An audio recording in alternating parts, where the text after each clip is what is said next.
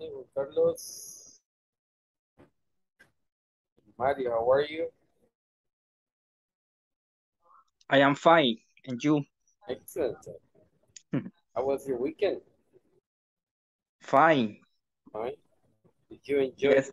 your 2 days off? Joy? Enjoy your 2 days Enjoy? off. Yes. Did you enjoy your 2 days off? ¿Disfrutaste tus 2 días de descanso? Yes. I am eh, disfrutar. Enjoy. Enjoy. Enjoy. Enjoy. Yes. Enjoy. I enjoyed. Yes. Good. Excellent. Thank you. I'm glad to hear that. Hello, Juan Carlos. How are you today? Hi, teacher. Fine. Excellent. How was work? Bastante trabajo. It was good. Okay, very good. Excellent. It's not bored, huh? No es aburrido. Es very important.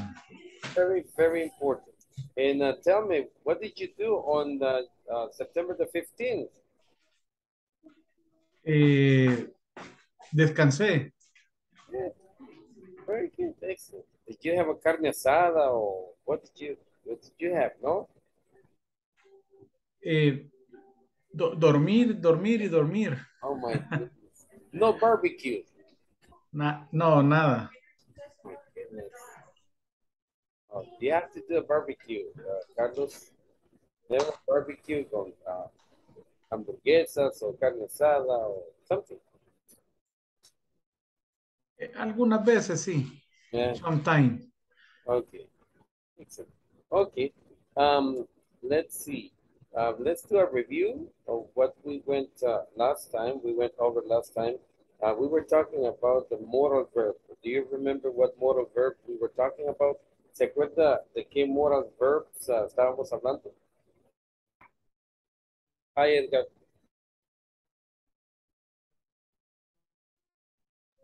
Ahorita reviso, teacher. Okay. Hi, Dennis. Hi, teacher. Okay. Vamos a hacer un review de lo que estuvimos viendo y last time, la última vez estábamos hablando de moral verbs. Si se acuerdan, ¿verdad? Hi, Imer. ¿Cuál es moral? Hi, Good evening, César. teacher. Good evening. ¿Se acuerdan los moral verbs que estuvimos viendo la semana pasada? Good evening, teacher.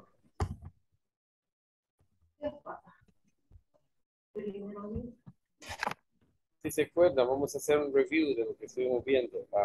We went over moral verbs. No sé si se acuerdan.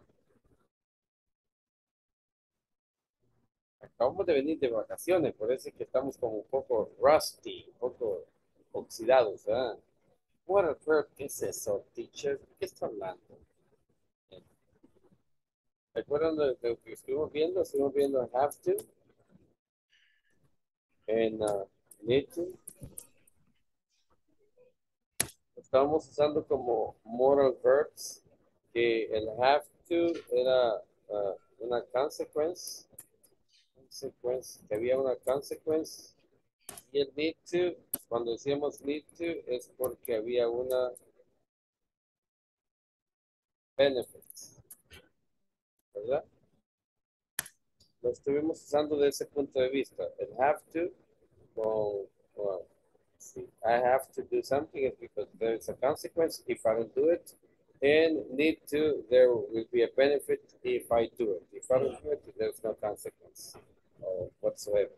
¿Ya? Eso es lo que estuvimos viendo la semana pasada. El have to y el need to. Pero nosotros el have lo hemos usado como un verbo. Y cuando lo usamos como un verbo, ¿qué es lo que quiere decir, Denise? No estuve en la sesión pasada, teacher. No, ahorita. Estamos nuevos. Have to. Hacer, a hacer. El have No. to, no, el have to no, el to have. To have. La semana pasada estuvimos viendo como have to y también vimos need to. Pero hoy lo vamos a ver como un verbo que lo vamos a usar como to have. Y cuando lo usamos como verbo, ¿cómo lo entiende usted? Como tener. Tener, yes, ajá. Yes. Como tener y en la tercera persona sería el has, ¿verdad? Ujú. Has. Tener, ¿sí? En la tercera persona lo usamos con he, she, and it. Y el have lo usamos con I, you, we, they. Lo usamos con estos. Ay, tengo que ser en mayúscula. Siempre que escriban I, escriban en mayúscula. I, you, we, you y they. Esto quiere decir tener. Yes. Por ejemplo, si tenis, usted tiene bicicleta. ¿Ya? Sí, creo que un ejemplo me dijo una vez sobre una oración de, por ejemplo, de conducir motocicleta, como era to like, creo que era. Sí, pero en este caso tengo una bicicleta. Ajá. Yes. Diríamos I have a bicycle. I have a bicycle. Diríamos en este caso, tengo una bicicleta. Y en el caso de que email dijera que tú tienes una bicycle, sería has a bicycle. He has a bicycle. Entonces, en ese caso, el verbo have no quiere decir como lo estuvimos viendo la semana pasada. La semana pasada lo estuvimos viendo como una consecuencia, como un hecho, pero lo estábamos usando como el verbo, como un moral verb, que modificaba otro verbo. En el caso de que lo usemos como have to, quiere decir que después del have to viene un verbo en su forma base. I have to write a bike.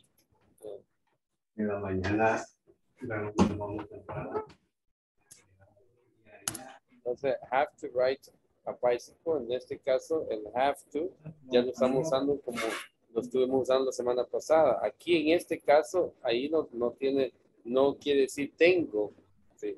Porque si lo traducimos así, tengo montar una bicicleta. ¿Ya? Sí, porque ahí donde lo he dejado a ver si me va a dar chance.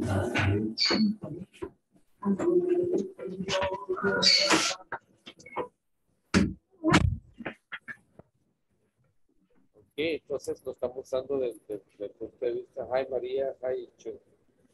Estamos usando el punto de vista de tener, el verbo como tener, de ese punto de vista lo vamos we're going to use it. Have to and has to use as a verb. Yeah.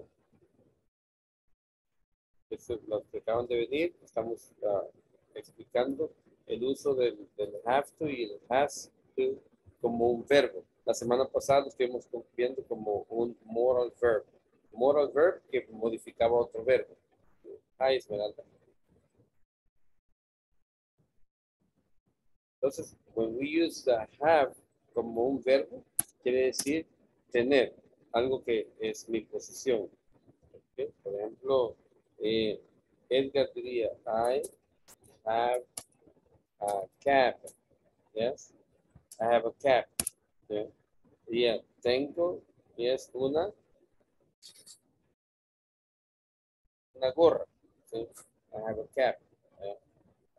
Yeah. Sería, tengo a cap.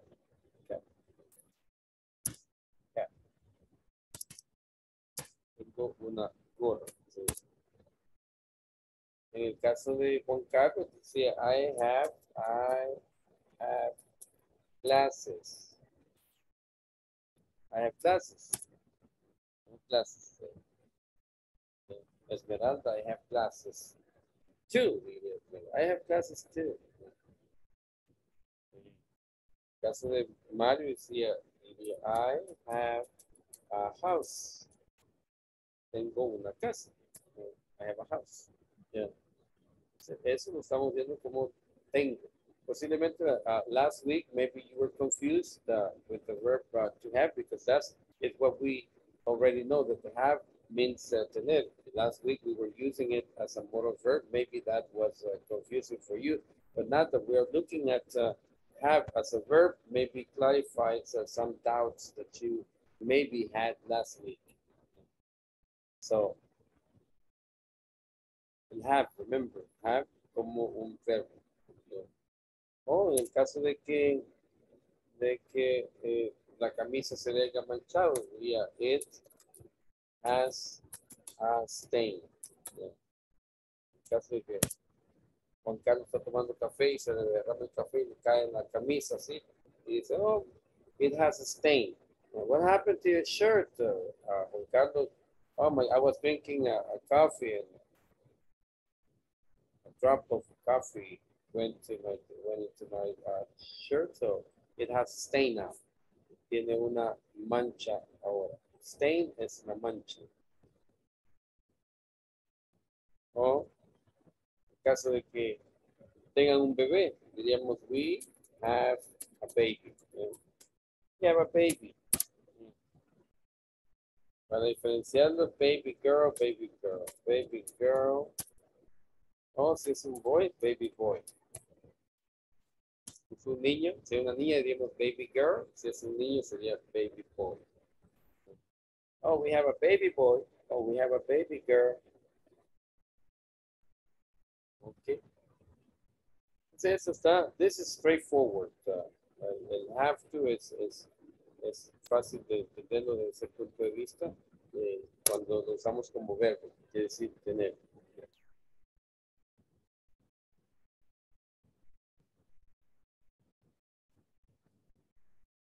Okay. ¿Alguna pregunta de how to use the verb have to, or have, or has? Es straightforward, ¿verdad? Es fácil entenderlo de esa manera. Y cuando decimos que algo es importante, it is important. It is important. Esto quiere decir es importante, ¿verdad? Pero en el caso de que, por ejemplo, Esmeralda tenga algo que sí en realidad, porque a veces hay cosas que we call them important, but are not. They are not really important. So, but if you have to emphasize, si usted quiere enfatizar que lo que está diciendo es importante, entonces usted dice it is very. La palabra very le hace más énfasis y lo hace que sea importante, ¿verdad? It is very important. It is very important. Entonces, si su jefe le dice a Juan Carlos, you need to finish the report for Saturday because it is very important. Ese very important ya hace la diferencia de important. Pasa de un lado a que no es emergencia a que sea emergencia. Very important. Yeah. Entonces, eso es la palabra que lo hace diferente a solamente importante. O cuando decimos nosotros, I need a cup of coffee. Cup of coffee. I need a cup of coffee. Yeah. Esto es, necesito una taza de café, ¿verdad? Pero cuando usted le pone, I really need a cup of coffee. Ya eso es la diferencia. Really, la palabra really, eso ya le hace una emergency. Entonces, por ejemplo, María dice, teacher, I really need to go. Yes. I'm going to turn the camera off because I really need to go. Yes. ¿Cuándo diría eso usted, María? Probablemente que si tengo una emergencia acá en casa. Yes, yes, tiene emergencia, ¿verdad? Por ejemplo, a veces nosotros queremos ir al baño. Teacher, I really need to go. Okay, let me go. Yes. Entonces no se va corriendo, es una emergencia. Yes.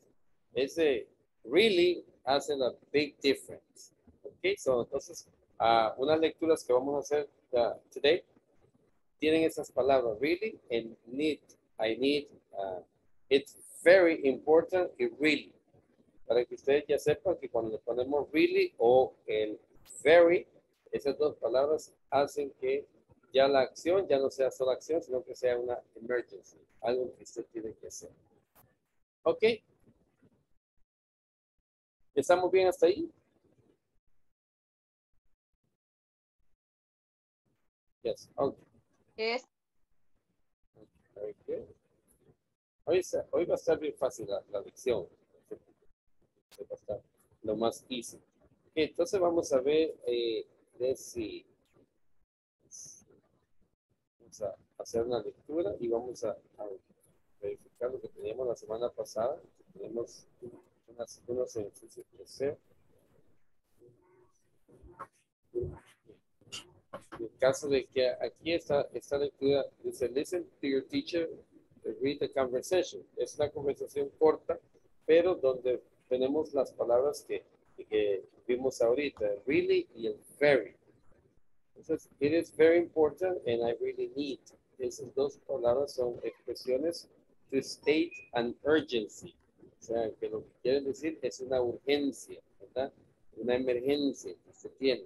Entonces, if something is urgent, si algo es urgente, then you use it is very important or I really need. I really need. En el caso de Mark y Bree, tenemos dos personas. Mark le dice, I really need that memo, Bree. ¿Ya? Entonces, cuando dice esa palabra, Esmeralda, ¿ese memo es urgente o no es urgente? Es muy urgente. Es demasiado urgente, ¿verdad? Cuando dice, I really need that memo, Bree. Y la persona, just a moment, please. Ya, es como que, just a moment, un momentito, por favor. Sí. La otra, Mark, I need to speak to Mrs. Wilson, please. Entonces, I need to speak no es tan urgente, es not tan urgent, ¿verdad? Pero cuando le dice, it is very important, ya eso ya cambió el escenario. Ya no es solamente que necesita hablar con él, sino que es bien importante. Y eso ya lo hace urgent. Urgency es algo urgente. Entonces, esos dos usamos para urgent. I really need that memory. Just a moment, please. I need to speak to Mr. William, please. It's very important. Right away. Right away es ahorita mismo. El right away es una contestación que siempre damos para indicar a otra persona que sí entendimos que es bien importante. ¿Ok? Entonces vamos a escuchar a Juan Carlos y a Imer Alberto expresar estas oraciones con esa urgency. O sea, hey, I really need that memory. Yes, I really need that memory. Entonces hacemos énfasis en ese really. Y donde it's very important. Yes, ese very tiene que ser bien acentuado para que stands out, para que se salga de lo demás, que no solo se oiga como que es una oración. ¿Ok? Ok, vamos a ver Juan Carlos y Imer. Perfecto. Yo voy a ser Mark. I really need that memory. Just a moment, please. I need to speak to Mr. Wilson. Please, it's very important. Right away.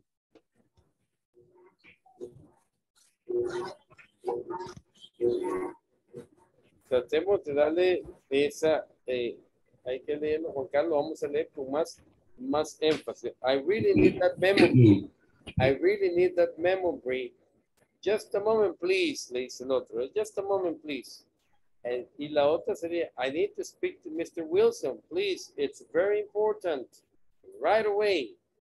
Tratemos de hacerlo dándole esa énfasis, Juan Carlos. Okay. I really need the memory.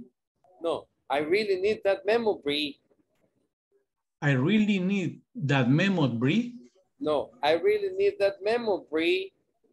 I really need that memory. I really need that memory. I really need that memory. That memory. That memory. Yes, es como que dijera, verdaderamente necesito ese memo, Juan Carlos.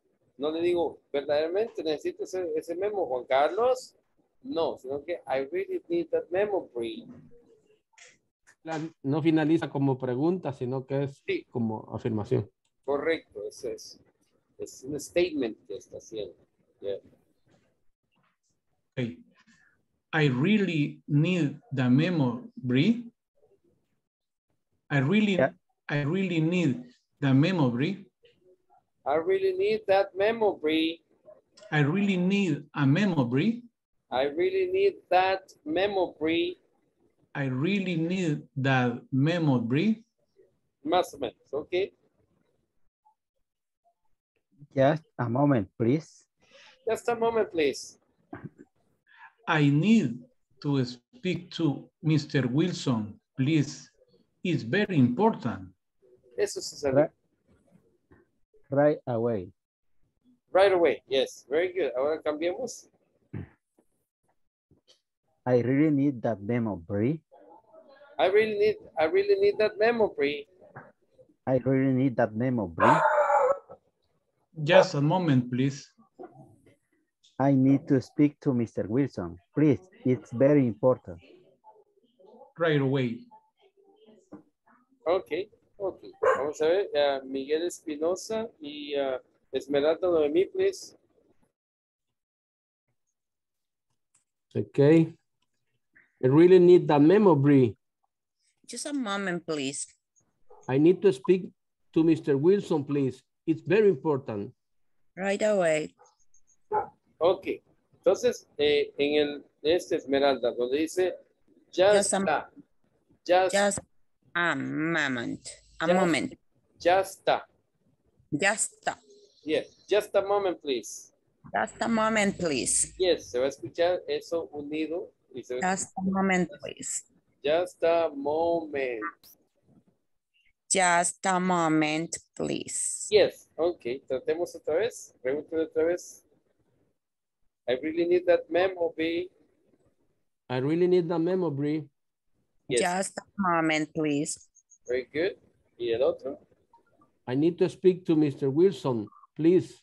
It's very important. Right away. Yeah, very good. Ahora cambien. I really need that memory. Just a moment, please. I need to speak to Mr. Wilson. Please, it is very important. Right away. Oh my God, Esmeralda. Y se ve bien, como jefa se ve bien. Estoy acostumbrada a mandar, vaya. Pero sí se ve bien, excelente. Buen acento. Thank you. Ok, Mario y María Jesús Martínez, please. Okay. I really need the memory. Just a moment, please. I need to speak to Mr. Wilson, please. It's very important. Right away. Ok, el important se dice very important. Mario, very important. Very important. Y tienes que morderte el labio, porque si no se escucha como very. Tiene que escucharse very important. Very important. Mira, very. Very. Yeah, very. Very. Very. Very. Yeah. Y así. Very. Haz el solo así. Boo. Ese Boo. very. Ese very. Very. Very important. Very important. Está mejor. Ok, vamos a ver. María. Repitamos otra vez. I really need that memory. Empiezo yo ahora. Sí. Okay. I really need that memory. Just a moment, please. I need to speak to Mr. Wilson. Please, it's very important. Right away. Nos están gastando las mujeres. Las mujeres se ven bien como jefes. Y nosotros nos oímos. Ya, fíjense Somos que sumisos. Osvaldo se escuchó mejor cuando estaba recibiendo órdenes que cuando estaba dando órdenes. ¿Cómo está? No, salven. Mucho las dignas. No, es que ellas bien naturales, ¿sí? Como, I need to speak to Mr. Wilson, please, it's very important. Right away, te escuchas tú, right away. Es el día a día, no se puede evitar. Oh my goodness. Es que hoy le dicen a uno, ¿y por qué me habla golpeado? Le dicen cuando uno le da una indicación. No, pero Es la costumbre de mandar en la casa, teacher. es que sí. Ya se trae. Bien naturales ella. I really need that memory. Ok. Ay, güey. Julia Margarita Chicas y Dennis Ramos, please. Okay, I really need that memory.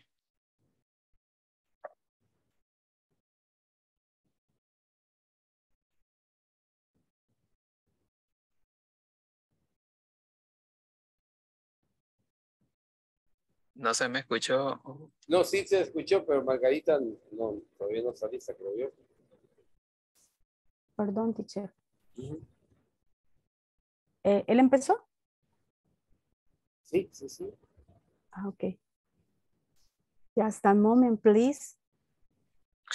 I need to speak to Mr. Wilson, please. It's very important. Right, wait. Ok. Ahora cambien, please.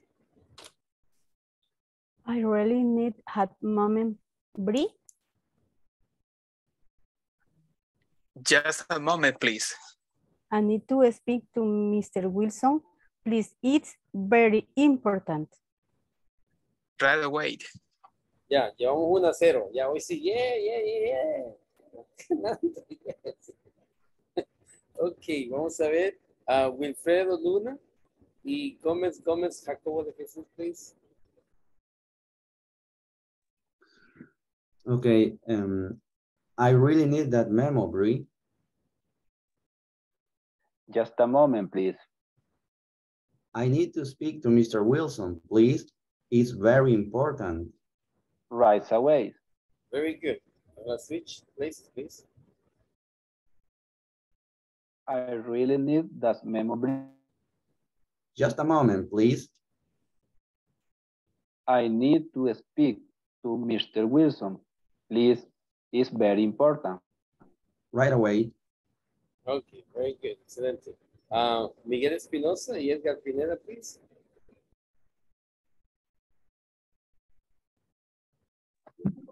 Okay. I really need that memo, Brie. Just a moment, please. I need to speak to Mr. Wilson. Please, it's very important. Right away. Ok. Allí le vamos a la word stress que hiciste donde dice please, tenías que enfatizarlo. Por ejemplo, I need to speak to Mr. Wilson. Please. It's very important. Eso ya, it's very important, ya no va con el please. Ok. Tú dices, I need to speak to Mr. Wilson. Please, it is very important. Sí. Entonces, trata de dejar el please con la oración anterior y empezar con una nueva oración. It's very important. Okay. Hazlo. Okay. I need to speak Mr. Wilson, please. It's very important. Yeah. Right away. Yes, very good. Okay, ahora switch. Okay. Okay. I really need that memo, Brie. Just a moment, please. I need to speak to Mr. Wilson. Please, it's very important. Right away. Very good, excelente. Okay, César y Melissa, please.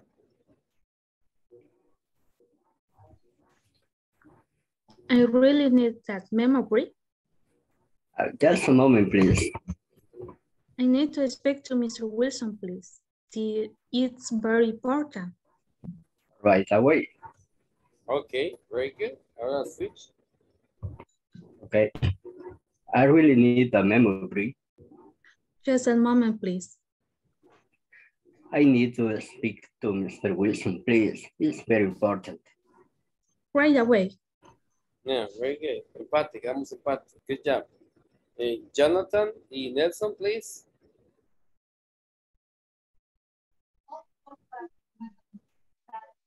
Okay, teacher. Ok. ¿Empiezo o empieza usted? Ok. No. I really need that memo, Brie. Just a moment, please. I need to speak to Mr. Wilson. Please, is very important. Right away. Creo que me equivoqué. Sí, sí, sentiste, ¿verdad? Sentiste. Y cuando metiste el please, lo sacaste de la oración y lo pusiste en la otra I oración. can repeat. Yes, of course. Yes. Okay. Okay. Okay. I really need that memo, Brie. Just a moment, please. I need to speak to Mr. Wilson, please. It's very important. Right away. Very good. Ahora switch places, please. Okay. You're first, Nelson. Okay. I really need that memory. Just a moment, please. I need to speak to Mr. Wilson. Please, it is very important. Right away. Okay. ¿Puedes mejorar eso? I need to speak to Mr. Wilson, please. It's very important. Who? Okay. I need to speak to Mr. Wilson, please. It is very important. Yes, muy bien. Right Y away. no está, it is, ¿verdad? Sino que it's very important. Entonces, It's very important. It's, Okay. yes. It's very important. Very, ¿Qué se le queda eso? O sea, bueno, okay. very good. Excelente. Mientras veamos que, así como él se dio cuenta, que fíjate, tu compañero se dijo, oh, teacher, y no, el acento que hizo era diferente. El acento se llama word stress en inglés. Le dio un énfasis donde no tenía que dar y ya la oración se escucha diferente.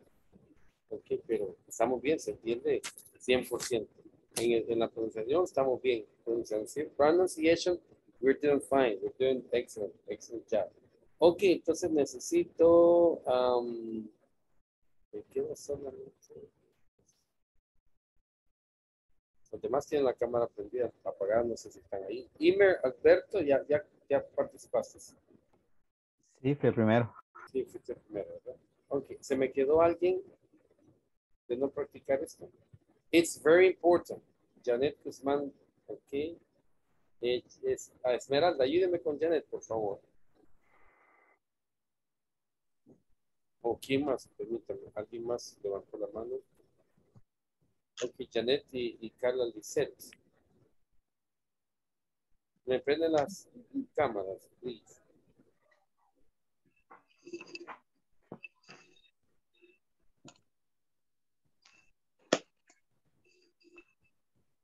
Yeah, Yeah, please. I really need that memory. Just a moment, please. I need to speak to Mr. Wilson, please. It's very important. Right away. Okay, cambiemos places, please. I really need that moment, Brie. Memo. Just a moment.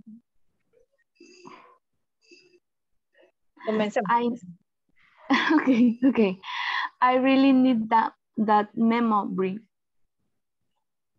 Just a moment, please. I need to speak to Mr. Wilson, please. It's very important. Right away. Yeah, very good. Ese, así como lo leyó Carla Lisset, es un buen ejemplo de que la fluidez no es rapidez. O sea, a veces pensamos que leer fluido quiere decir leer rápido. No, leer fluido quiere decir conectar las palabras cuando vamos hablando. Ella leyó, no leyó rápido, pero sí leyó fluido. Me gustó. Very good, excelente.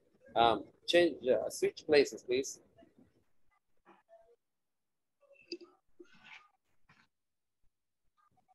Ya lo hicimos, teacher. Ya lo hicieron los dos.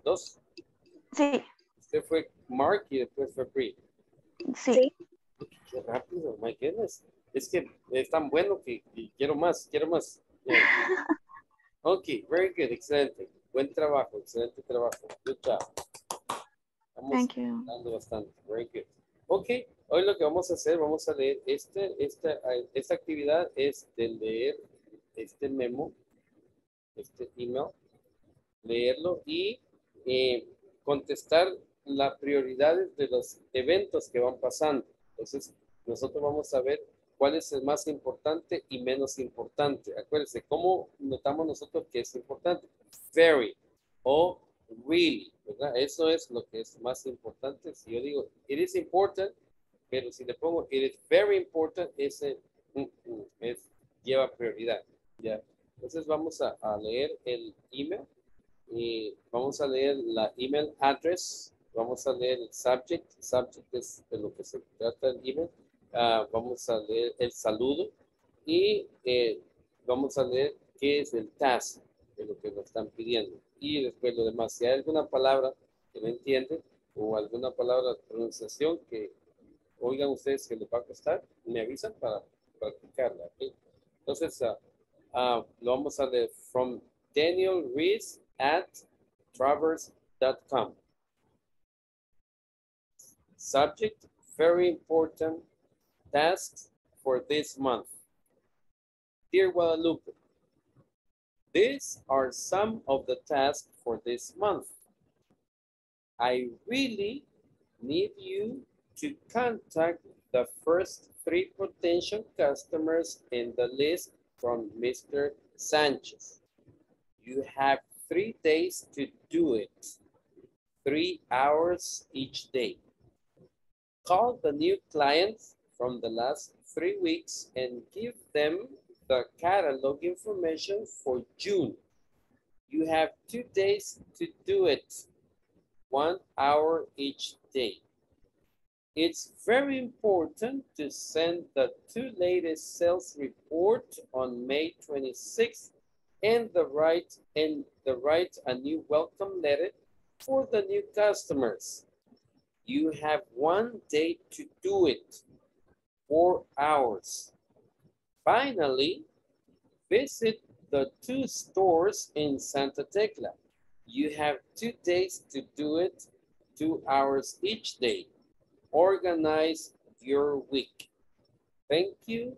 Best regards, Daniel Rees. Ok, ¿cómo lo escuchamos? Clarito, ¿verdad? Claro.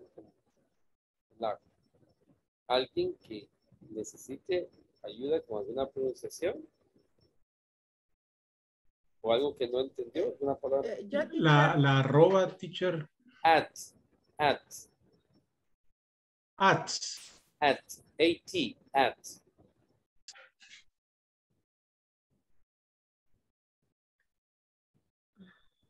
Aquí se dice at, así como está ahí en la pantalla, at. ¿Sí lo ven, verdad?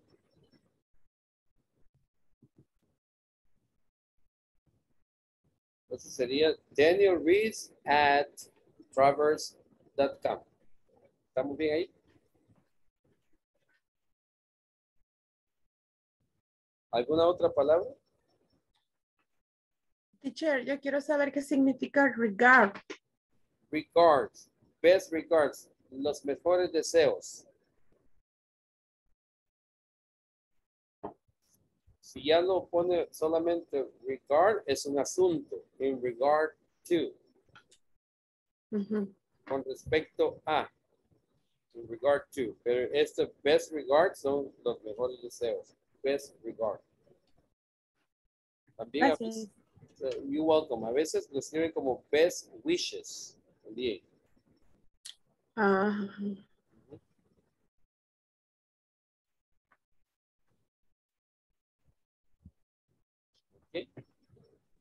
Entonces vamos a... ¿Sí? Perdón, una pregunta. ¿Cómo se dice punto? ¿Perdón? Cuando dice travers.com. Travers.dot. Dot. Travers.com. Yes. Entonces sería Daniel Thank Reese you. at Travers.com. That's come. Yes. Thank you. Very good. Excelente. You're welcome. ¿Estamos bien ahí? Ok. Sí, teacher, una pregunta. Sí, dígame. Donde dice on my, ¿cómo se pronuncia 26th? 26. Y le pone la TH. 26. 26. Ajá, 26. Ajá, y la TH no se pronuncia nada de eso. No, saca la lengua. 26. Ah, 26. Ah, ok, yo pensé que se pronunciaba la TH. Sí, 26. Ok. Como cuando Ok, dice, thank you. ok, very good. Cuando dice fourth, dice fourth. Lo mismo. Fourth. Yeah, el cuarto. Esos son ordinal numbers. Fue la primera clase. ¿Sí? Ordinal numbers. Fourth. Ok. Ok. Very good. Ok, entonces empecemos con la lectura. Si no hay más preguntas, empezamos con Juan Carlos Morales, please. Y los demás estemos atentos para ver cuáles son la ayuda que le voy a dar a él cuando termine su lectura. Okay. From Daniel Ruiz at Travers.com. Subject, very important. Tax for this month. Dear Guadalupe, these are some of the tax for this month. I really need you to contact the first 3 potential customers in the list from Mr. Sanchez. You have 3 days to do it, 3 hours each day. Call the new client from the last 3 weeks and give them the catalog information for June.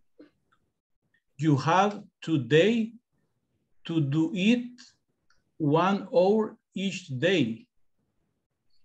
It's very important to send the 2 latest sales report on May 26th and write a new welcome letter for the new customer. You have 1 day to do it 4 hours. Finally, visit the 2 stores in Santa Tecla. You have 2 days to do it, 2 hours each day. Organize your week. Thank you. Best regards, Daniel Ruiz. Very good. Excellent. Okay. Good job, Juan Carlos. I understood most of it. Lo entendí, la mayoría de cosas. Solamente vamos a ver paso a paso qué es lo que necesitamos mejorar. Aunque tenga una U, no se dice subject, se dice subject. Acuérdense de las vocales A, E, I, A. Tiene una A ahí, entonces subject. Subject, yes. Ajá. Y una de las fluideces, porque al final lo hiciste bien, lo dice do it, pero al principio estabas cortando. Por ejemplo, estas 2 palabras, si yo las leo, I really need you to contact, ya es otro meaning que se le va a dar. Aquí necesitamos decir, I really need you.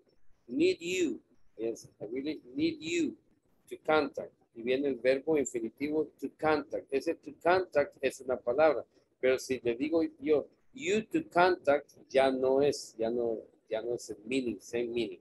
Entonces necesitamos eso. I really need you to contact. Yes, para que se escuche bien. Lee eso. I really need you to contact. To contact. To contact. Yes, otra vez. I really need you to contact. Well, very good, excelente. Y el otro, esta palabra se dice customers. Customers. Customers. Yes. Entonces léelo, potential customers. Potential customer. Very good. Con la S, porque lleva una SI, acuérdate. Potential customers. Y esto ahí, ve haciendo nota en tu cuaderno, porque lo vas a leer otra vez. Ve haciendo nota de los que te estoy diciendo que es lo que necesitas improve, para que cuando lo leas otra vez, ya esas correcciones ya las has hecho. Y donde dice 3 days, esta, to do it. Yes. 3 days to do it. No es to do it. No, es to do it. 3 days to do it. 3 days to do it. To do it, yes, do it. Ok, y llegamos a otra fluidez también, donde dice need you, give them. Y antes de eso, necesitamos aquí donde dice esta, aplicamos la regla que hemos aprendido, que cuando hay dos vocales, una es muda y la otra se oye de sonido largo. Entonces, la A es muda y la E se ve como I. Entonces se lee each day. Each day. Very good, each day. Ajá. Eso sería todo correcto. Y aquí otra fluidez. Aquí necesito que lo leas así. Give them. Give them. Yes, entonces sería last 3 weeks and give them. Léelo así. Last 3 weeks and give them. Muy bien. Ajá. Y donde dice catalog. Esta palabra es un poco confusa, pero es catalog. Catalog. Catalog.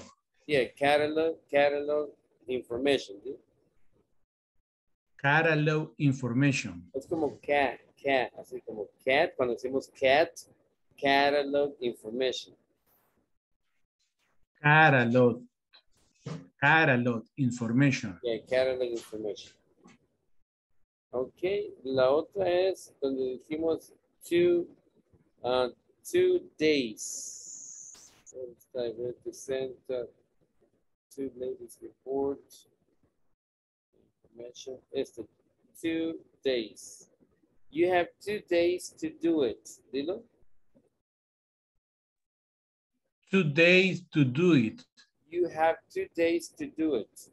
You have 2 days to do it. You have 2 days to do it. You have 2 days to do it. No, today se ve como hoy. Entonces, si estás viendo lo que tengo aquí sombreado, ¿verdad? Acá.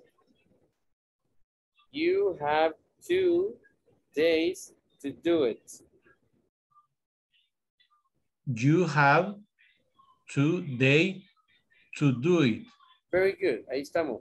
You have 2 days to do it. Muy bien. Yes. Y el otro que aquí que dice very. Acuérdate que tienes que morderte los labios para hacer la pronunciación correcta. Very important, no very important. No sé si me puedes escuchar la diferencia entre very important y very important. Tienes que oír esa diferencia. Very important y very important. No son la misma cosa. Entonces, muérdete los labios para hacer ese sonido. Very important. Very important. Very important, yes. Y ahí estamos. Ahí estamos. No, perdón. Falta la palabra organize. Esta, organize. Organize. Yes, organize your week. Organize your week. Your week. Very good. Eso es todo. Entonces, cuando lo tengo otra vez, hace esas correcciones, ¿ok? Vamos a ir a Melissa Esther. Thank you, Juan Carlos. Melissa Esther. You're welcome. Bueno, teacher. From Daniel Reese at travel.com. Subject very important. Thanks for this month. Third Guadalupe. These are some of the tags for the month. I really need you to contact the first 3 potential customers in the list from Mr. Sanchez. You have 3 days to do it, 3 hours each day. Call 3 new clients from the last 3 weeks and you that catalog information from you. You have today to do it 1 hour each day. It's very important to send the 2 latest sales report on May 26th and to write a new welcome letter for the new customer. You have 1 day to do it, 4 hours. Finally, visit the stores in Santa Tecla. You have 2 days to do it, 2 hours each day. Organize your week. Thank you. Best regard, Daniel Reese. Daniel Reese. Okay, very good, excelente. Lo que necesitamos trabajar, Melissa, es acentuar más las S al final, porque todas las S, todas te las comiste, todas. No me mencionaste ni una S, entonces quiere decir que quizá por nerviosa quizá, ¿verdad? Las S son bien importantes porque no es lo mismo customer que customers, ¿ya? No es lo mismo Sánchez que Sánchez, ¿ya? No es lo mismo 2 days que today, ¿ya? Today se ve como hoy, pero si le pone 2 days, ya estamos hablando de días. Y las AH también, ¿te acuerdas cuál es la pronunciación de la H?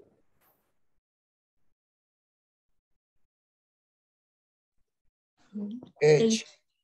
No, la pronunciación, el sonido de la H, ¿cuál sería? Les dije yo que era. Es bien cortada, una T cortada. No. ¿Alguien se acuerda del sonido de la H? ¿Con qué sonido se hace cuando se pronuncia H en inglés? ¿Ah? Como una J, teacher. Como una J, dijimos que era como una J. Entonces, en esta palabra, sí, esta palabra que es hour, yes.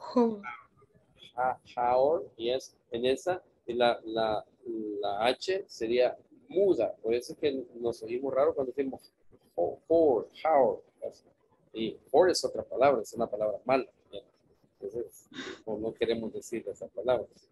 Este sería hour. En ese caso sería hour. La H es muda. Most of the time se va a sonar como una J, pero en este caso es hour. Entonces, cuando leas 2 hours, 2 hours o 1 hour. Dile. 1 hour. Hour. Y la R se hace poniendo la punta de la lengua arriba en el paladar y diciendo ra. Eso es para practicarla. Ra. Cuando tú la dices your. Escucha la your. Your es diferente de your. ¿Ya? Entonces, cuando dices hour, tienes que poner la lengua ahí para que se oiga ese sonido. Ra. Hour. 1 hour. 2 hours.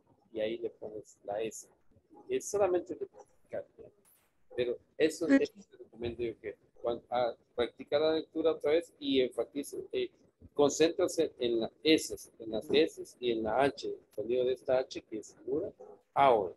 Y ahí estamos bien. Okay? Thank you, Melissa. Very good. Very much. Okay. Salvador Zavala, Zúñiga, please.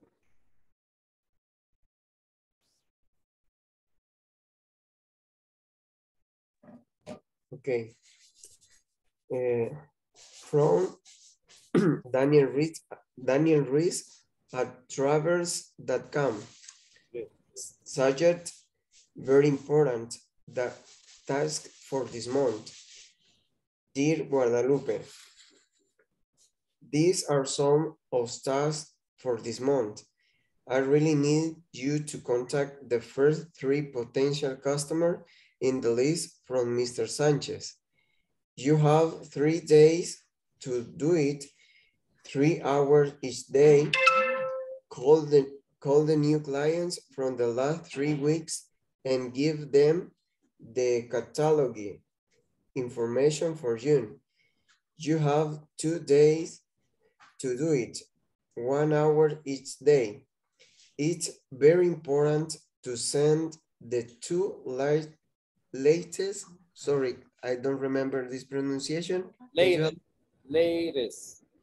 Latest sales reports on May 26th and write a new welcome letter from the new customer.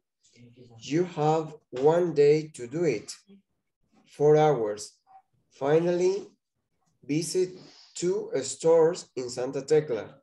You have 2 days to do it, 2 hours each day. Organize your week. Thank you. Best regards, Daniel Ruiz.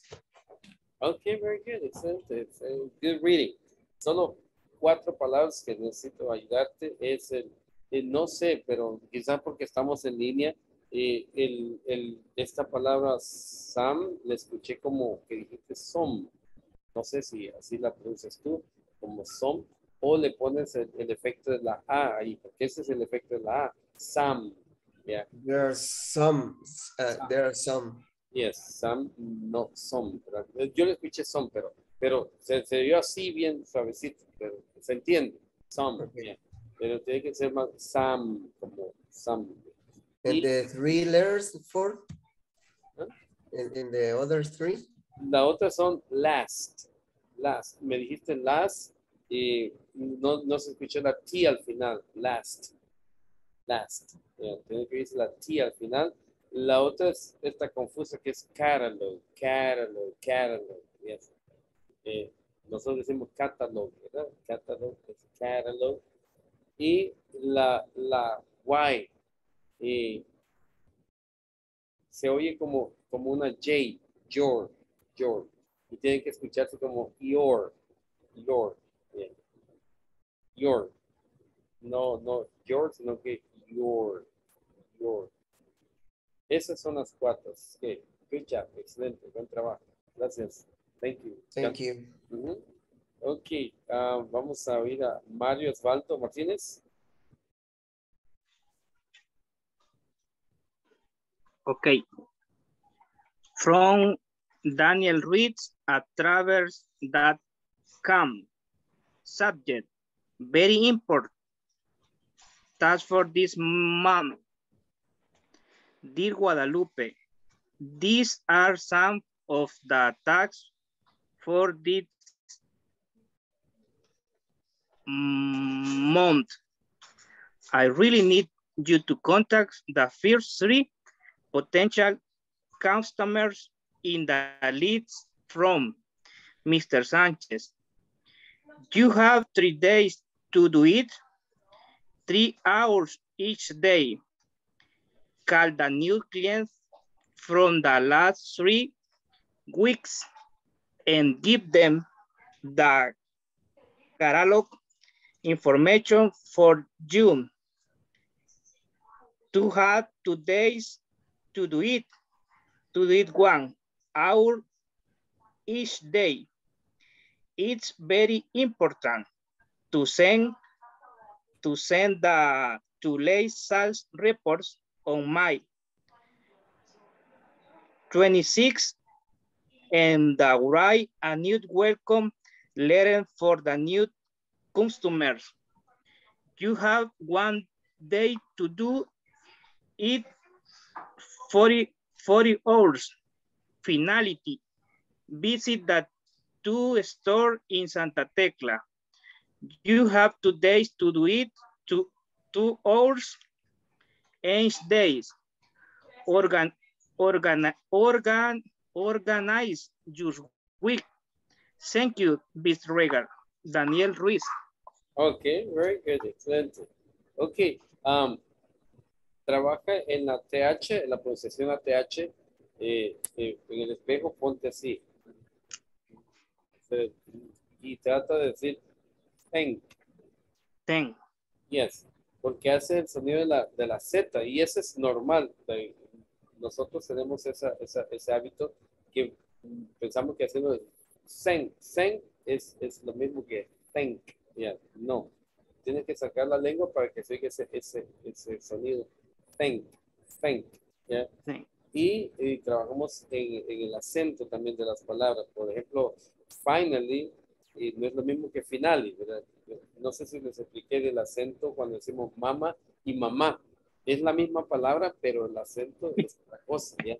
Mama y mamá es otra cosa. Entonces, finally en finale es otra cosa. Eso sería finally. Eso no es tan problema porque sí se entiende y sería problema si hubiera una pronunciación incorrecta. Eso sí no se entendiera, pero finally se te entiende, solo el acento tenemos que cambiar. Y la fluidez, cuando decís to do it es no es lo mismo to do it, dices to do it. Tiene que ser to do it. To do it. To do it. Yeah, ahí está, sí, to do it. Yeah. To do it. Sí, el problema de acento en clients, dijiste clients, eso sí no se entiende, ¿ya? Entonces, tiene que decir clients. ¿Sí ves la diferencia entre un acento y una pronunciación? El acento no hay problema porque me entiende. La pronunciación si no me entiende. Por ejemplo, clients no te entienden qué es. Pero si dijeras clients, sí te entienden, sí, porque ese es el acento. Clients, ¿ya? Es clients, y tú dices clients, te entiende, pero clients no te entiende. Entonces, trabajemos en la pronunciación, clients. Clients. Y la otra es acento important. No important, no. Important. Ahí está, important, yes. Y la otra pronunciación, problema de pronunciación es sales. Yeah. Y la otra pronunciación que le dijimos con Juan que es each, no edge, each. Yes.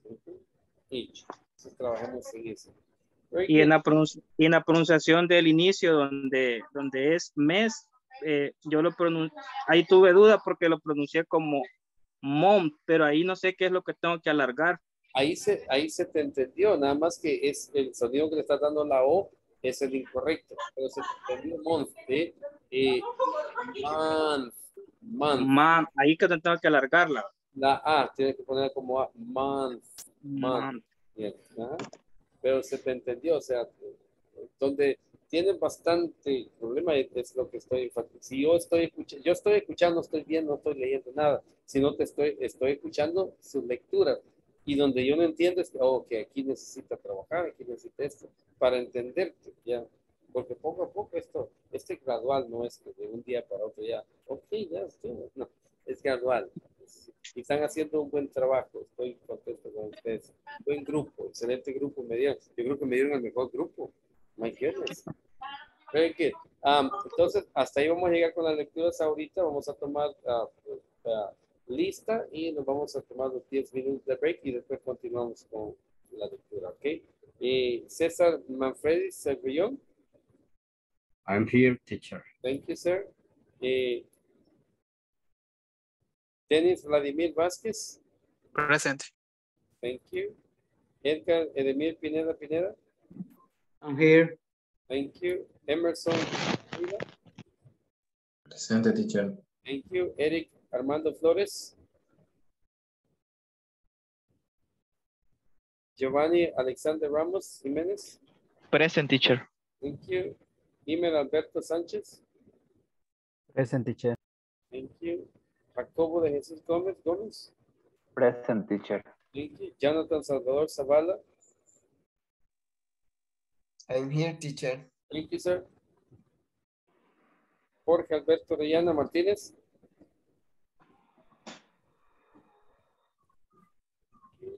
Juan Carlos Morales Quintanilla.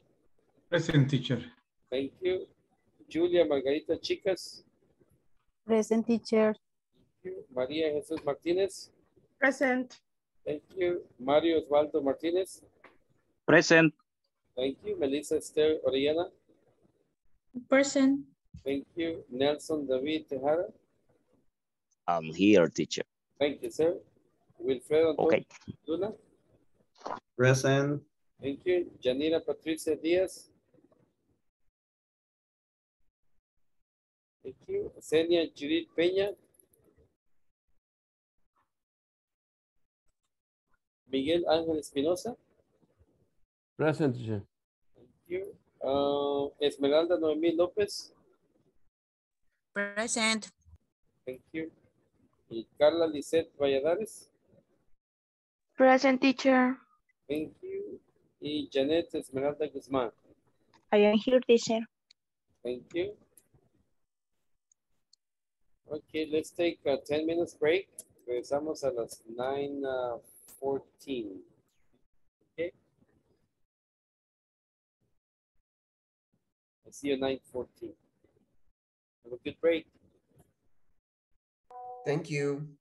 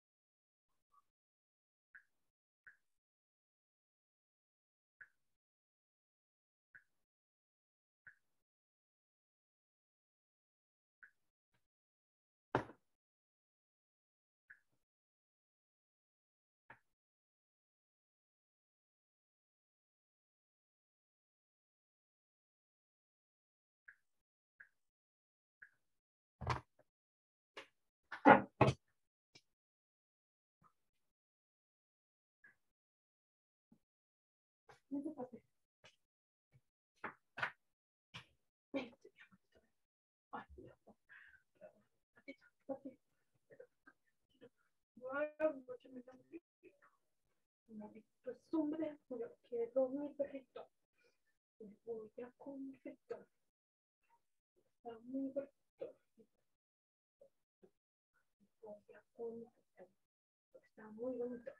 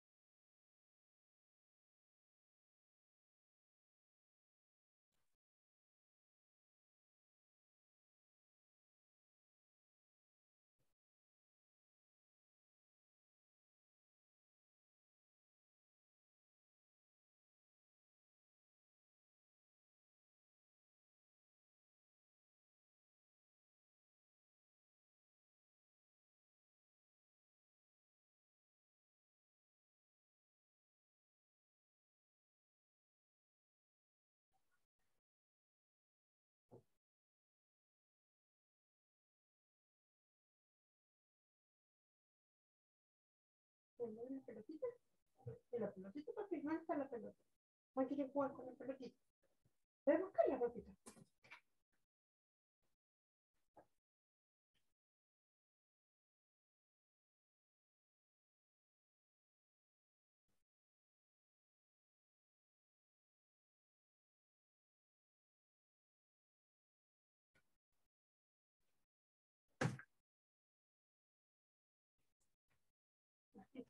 ¿Dónde está mi amor?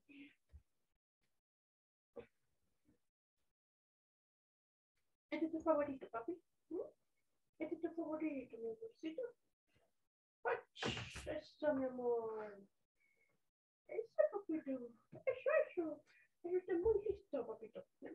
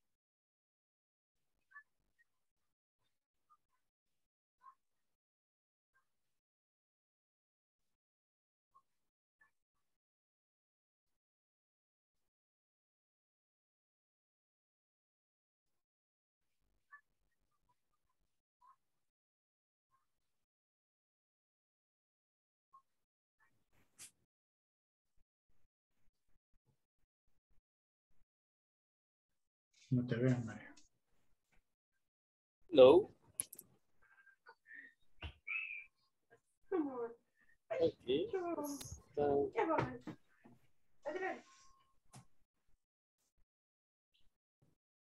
Hi, Edgardo. Hi, Mario. Hi, Juan Carlos. Hi, Wilfredo. Hi, teacher. Let me have Hi, teacher. Wilfredo doing the reading. Please let me share the. Okay. Wilfredo, Okay, share teacher. the, Okay, email, please. okay. From Daniel Reese at travers.com. Subject, very important. Oh, sorry, very important. Task for this month. Dear Guadalupe, these are some of the tasks for this month. I really need you to contact the first 3 potential customers in the list from Mr. Sanchez. You have 3 days to do it, 3 hours each day. Call the new clients from the last 3 weeks and give them the catalog information for June. You have 2 days to do it, 1 hour each day. It's very important to send the 2 latest sales reports on May 26th.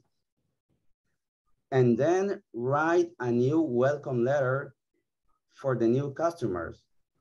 You have 1 day to do it, 4 hours.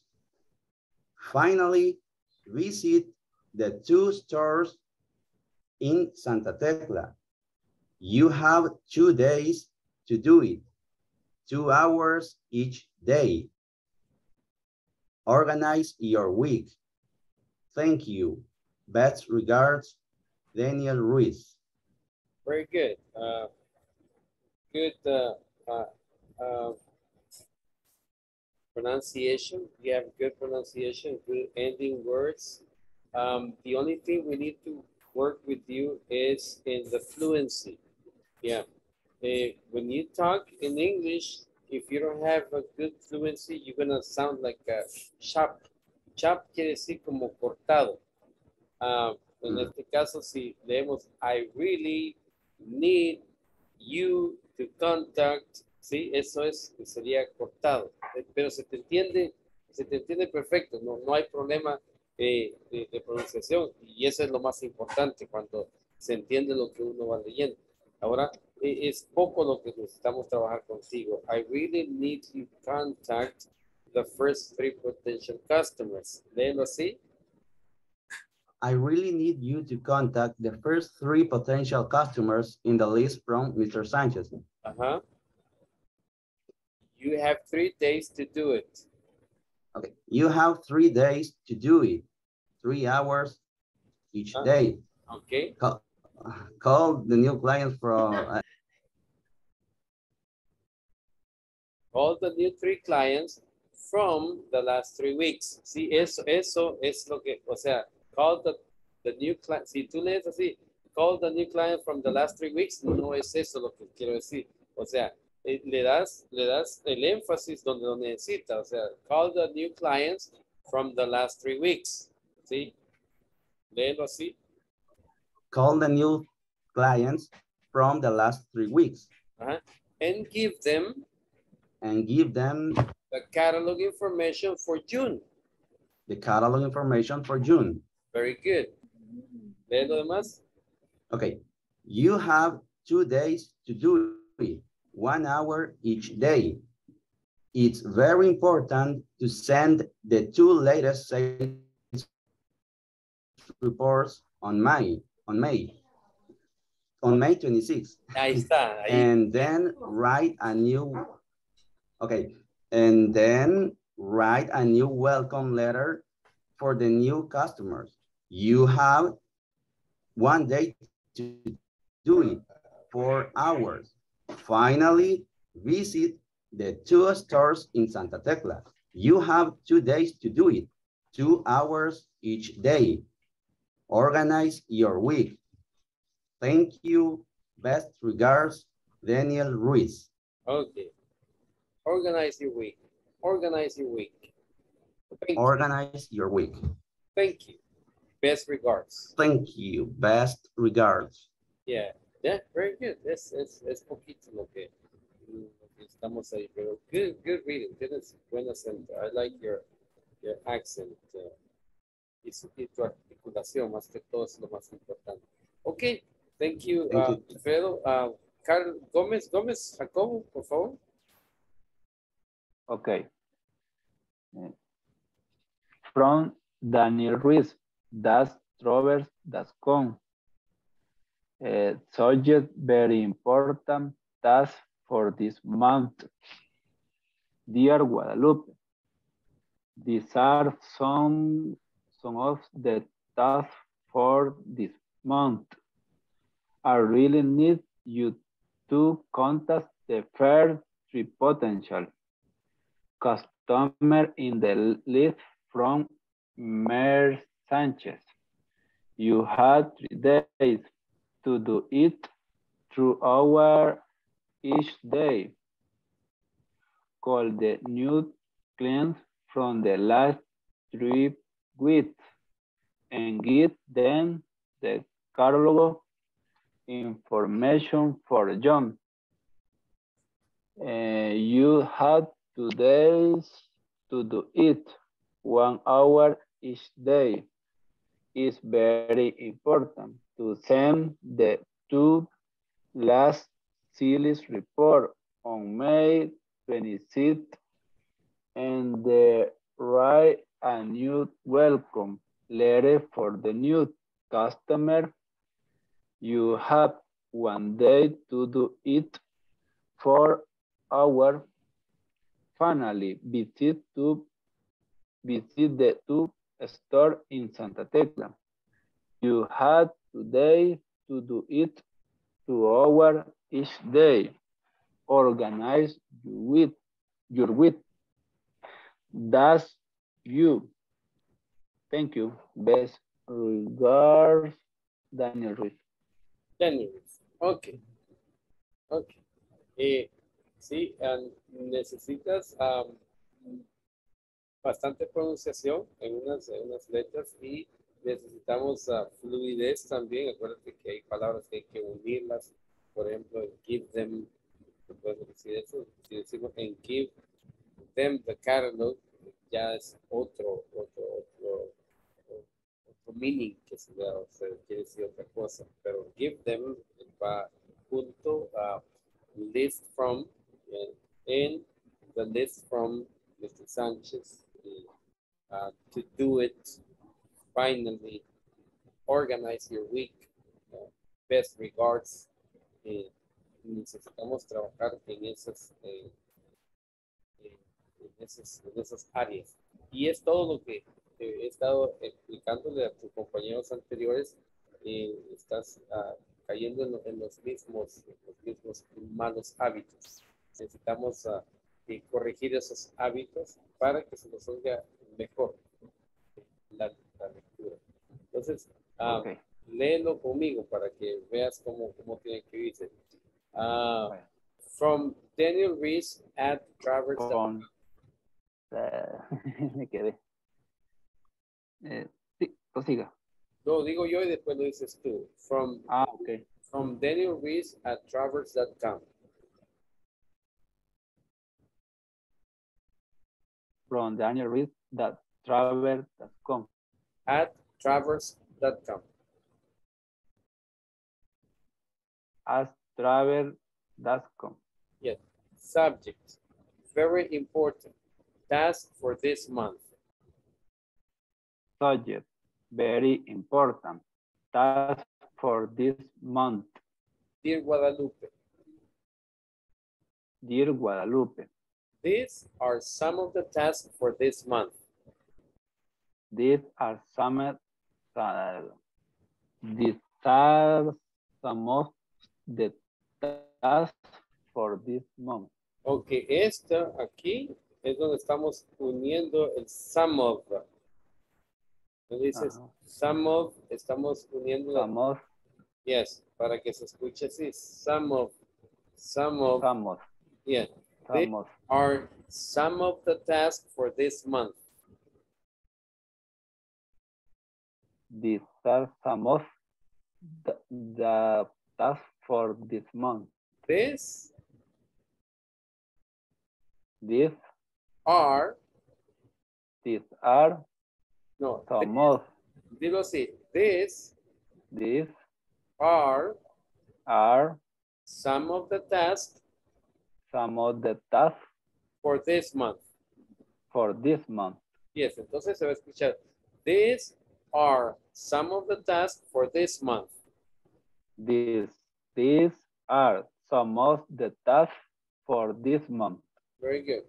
I really need you to contact. I really need you to contact. The first 3 potential customers. The first 3 potential customers. In the list from Mr. Sanchez. In the list from Mr. Sanchez. You have 3 days to do it. You had 3 days to do it. No. Repite como yo lo digo. You have 3 days to do it. You had 3 days to do it. To do it es diferente to do it. To do it. To do it. To do it. Very good. You have 3 days to do it. You had 3 days to do it. Yeah. 3 hours each day. 3 hours each day. Yes. Call the new clients. Call the new clients From the last 3 weeks. from the last 3 weeks. And give them the catalog information. The catalog information. The catalog information. The catalog information. The catalog information. The catalog information. For June. For June. You have 2 days to do it. You have 2 days to do it. 1 hour each day. 1 hour each day. It's very important. It's very important. It's very important. It's very important. To send the 2 latest sales reports. To send the 2 latest sales reports. On May 26th. On May 26th. And write a new welcome letter. And write a new welcome letter. And write a new welcome letter. And write a new welcome letter. For the new customers. For the new customer. You have 1 day to do it. You have 1 day to do it. You have 1 day to do it. To do it. To do it. 4 hours. 4 hours. Finally.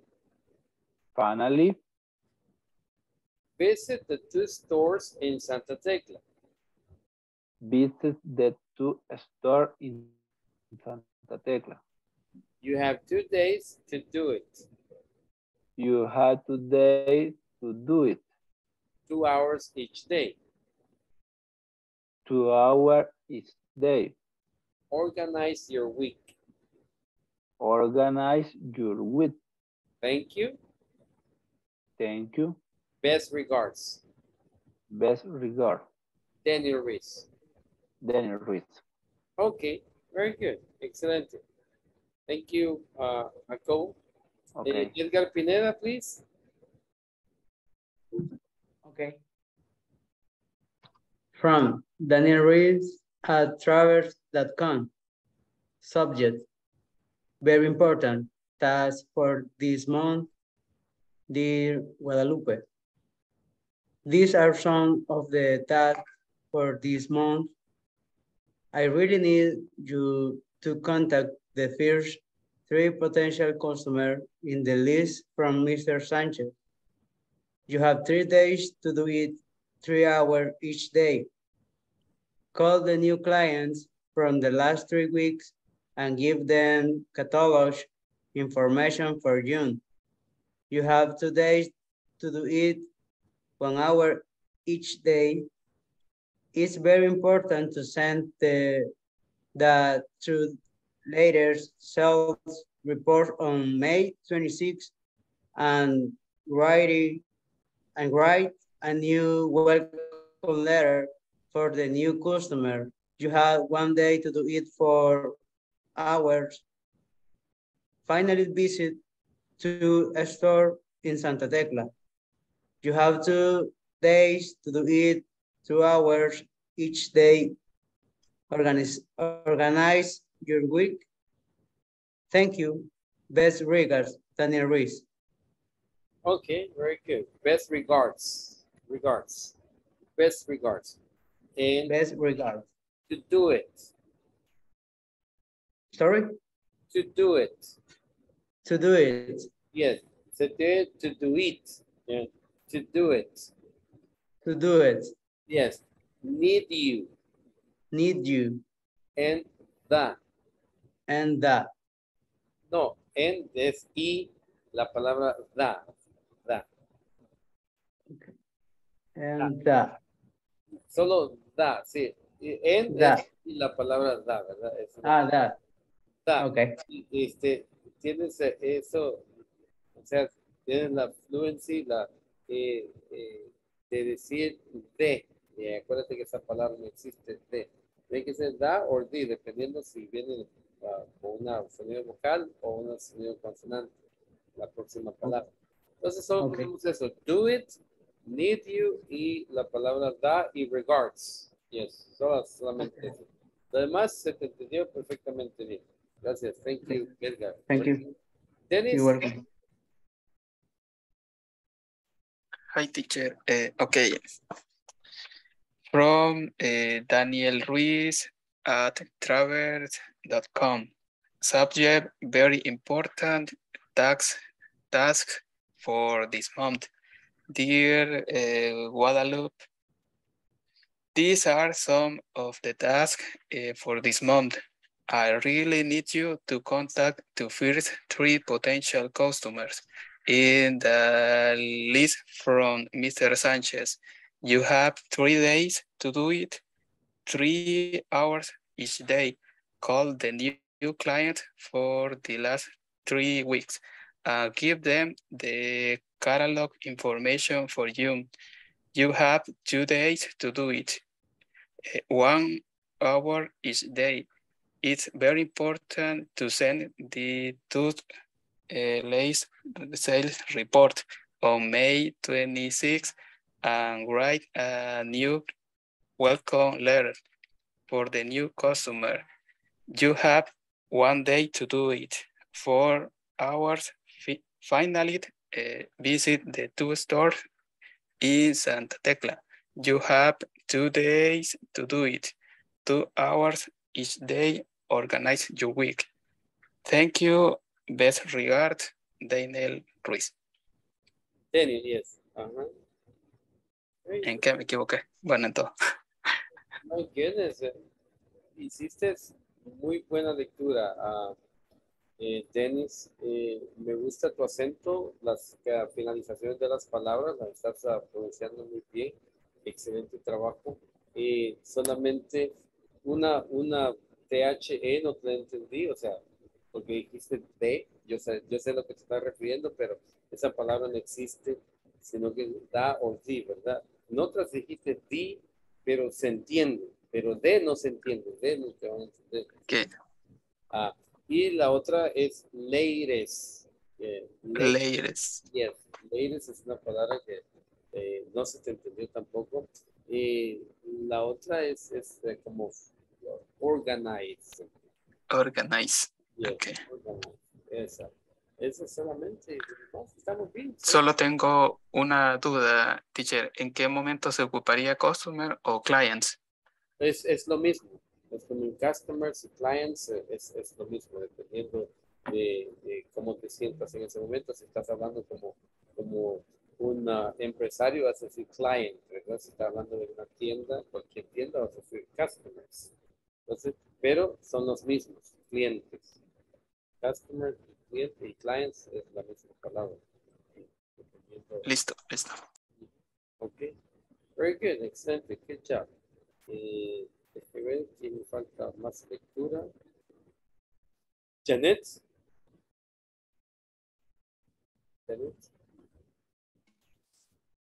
From Daniel Ruiz at travers.com.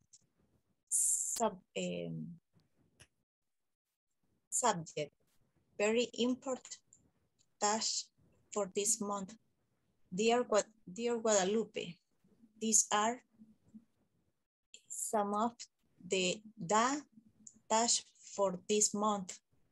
I really need you to contact the first 3 potential customers in the list from Mr. Sanchez. You have 3 days to do it. 3 hours each day. Call the new clients from the last 3 weeks and give them the catalog information for you. You have 2 days to do it, 1 for each day. It's very important to send the two latest sales report on May 26th and they write a new welcome letter for the new customers. You have 1 day to do it for 4 hours. Finally, visit the store in Santa Tecla. You have today to do it 2 hours each day. Organize your week. Thank you. Best regard, Daniel Ruiz. Good, good job, excelente. Solo 2 palabras, no las entendí. My es May, ¿verdad? My es otra palabra. May sería May 26. Y finally, me dijiste finally. Ok. Entonces, esas 2 palabras si no las entendí. Lo demás es cosa de acento, cómo se escucha mamá y mamá, ¿verdad? Pero se entiende. Ok. Las palabras se entienden. Y esas se pueden corregir, pero la pronunciación sí, es bien importante que digamos may, no mal, y finally, no final. Yeah. Ok. Finally sí, porque es F-E-E, finally, yeah. No F-I. Finally. Very good, excelente. Good job, Janet. Thank you very much. Thank you, teacher. Okay, Carla Lisette. Okay. From Daniel Reed at travel.com. Subject. Very important. Thanks for this month. Dear Guadalupe, these are some of the tasks for this month. I really need you to contact the first 3 potential customers in the list from Mr. Sanchez. You have 3 days to do it. 3 hours each day. Call the new clients from the last 3 weeks and give them the catalog information for John. You have 2 days to do it. 1 hour each day. It's very important to send the 2 letters sales reports on Monday 26 and the great a new welcome letter for the new customer.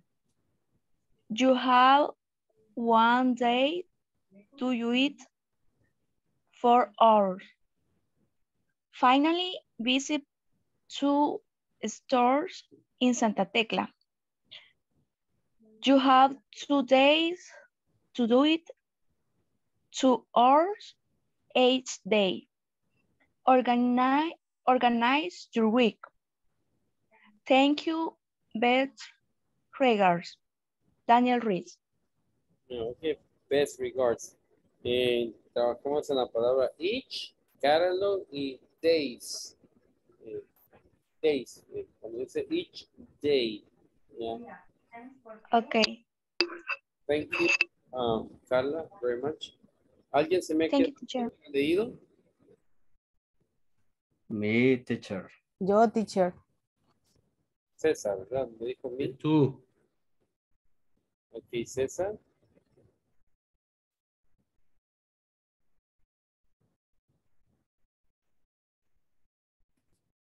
No. Ok, entonces, usted que me dijo yo, teacher.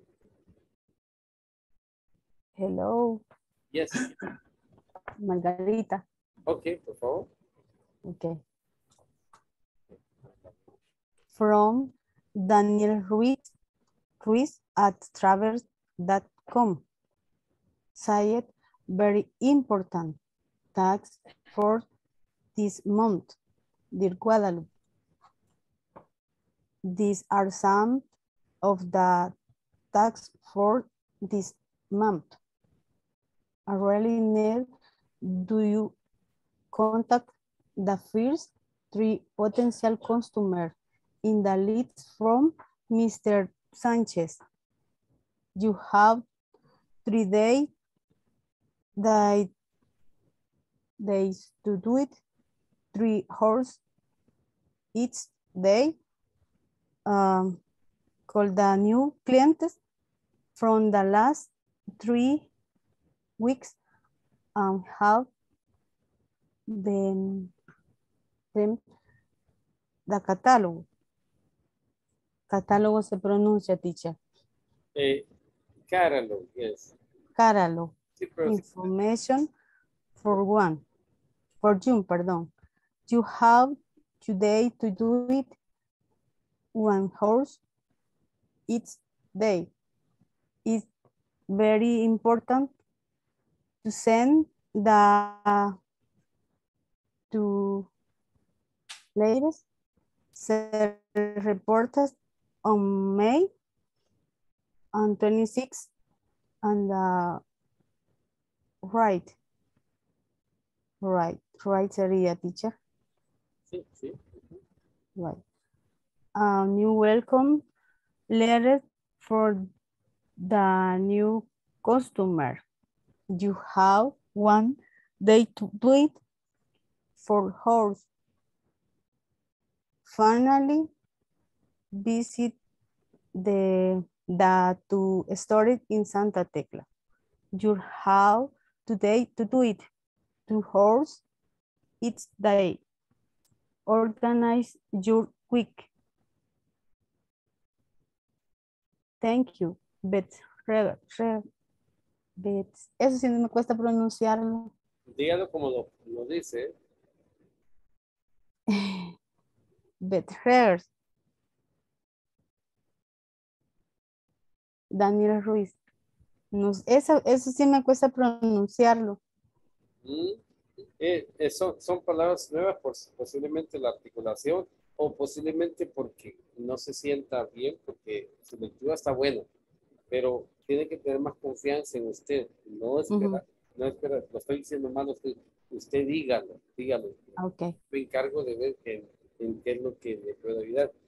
Lo escuché bien, solo hubieron como 4 palabras, por ejemplo, reports, reporte, dijo, ese no es inglés, es español. Yes. Ese es reports, yes. No, reporte. Client, también, esa no se le entendió. En inglés, en español sí, sabemos que quiere decir cliente, pero es clients. Sí, no es client, clients. Y la otra, las horas, no se entendió tampoco, que es hours.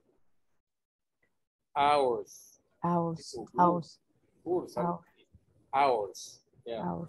Y el catalog, ese se lo entendió, porque lo dijo bien, nada más que hay 2 pronunciaciones, una es europea y la otra es norteamericana. La europea enfatiza catalog, yes. Y la norteamericana hace como una R ahí, catalog. Pero la pronunciación estuvo buena, yeah. Y regards, yes. Entonces estamos bien. Estamos bien. Okay. Estamos bien, no se preocupe, todo está bien. Si hay algo que necesita, yo le digo, no se preocupe. Okay. Tenga más confianza en usted, ábrase más, habla. Tenga más confianza, ábrase. Lea, tranquilamente, si se equivoca no pasa nada, tranquila, no pasa nada. Nadie la va a regañar ni nada. Okay. Good reading, very good, excelente. Thank you. You're welcome. ¿Quién más me faltó? Me, teacher. ¿Quién es me? Quiero ver. César. Me too, teacher. Miguel. César. Me too, teacher. Esmeralda. César Manfredi. César, le dije Fresa, ok, le estoy llamando y no me contestó. Ok, Fresa, por favor. César. Ok. Um, from Daniel Ruiz at travels.com. Subject, very important. Tasks for this month. Dear Guadalupe, these are some of the tasks for this month. I really need you to contact the first 3 potential customers in the list from Mr. Sanchez. You have 3 days to do it, 3 hours each day. Call the new clients for the last 3 weeks and give them the catalog information for June. You have 2 days to do it, 1 hour each day.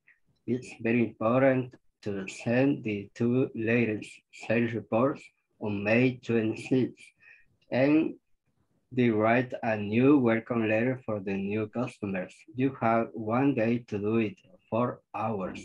Finally, visit the 2 stores in Santa Tecla. You have 2 days to do it, 2 hours each day. Organize your week. Thank you. Best regards, Daniel Ruiz.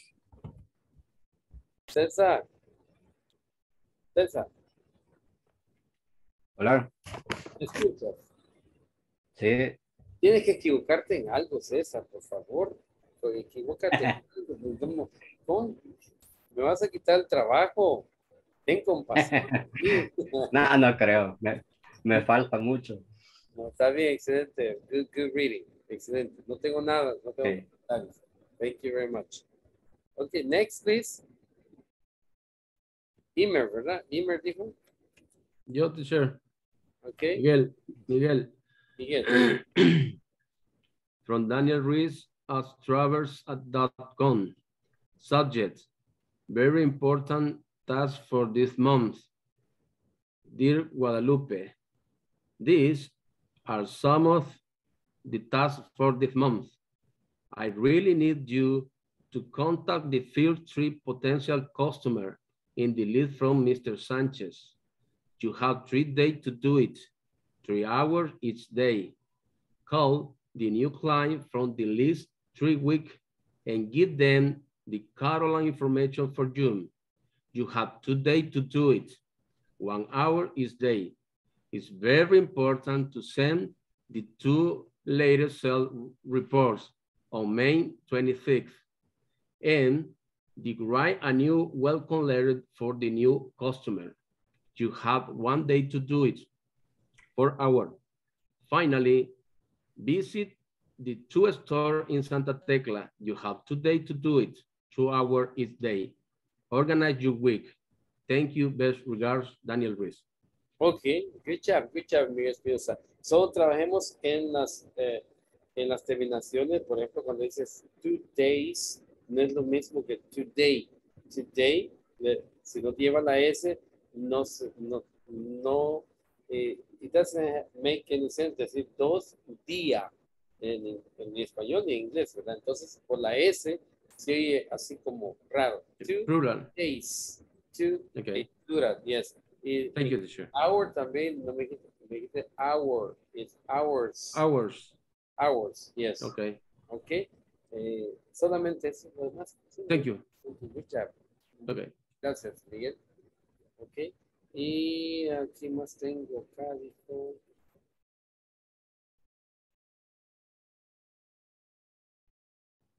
Email, ¿verdad? Alberto me dijo. Sí. Yo, teacher, yo no he participado tampoco.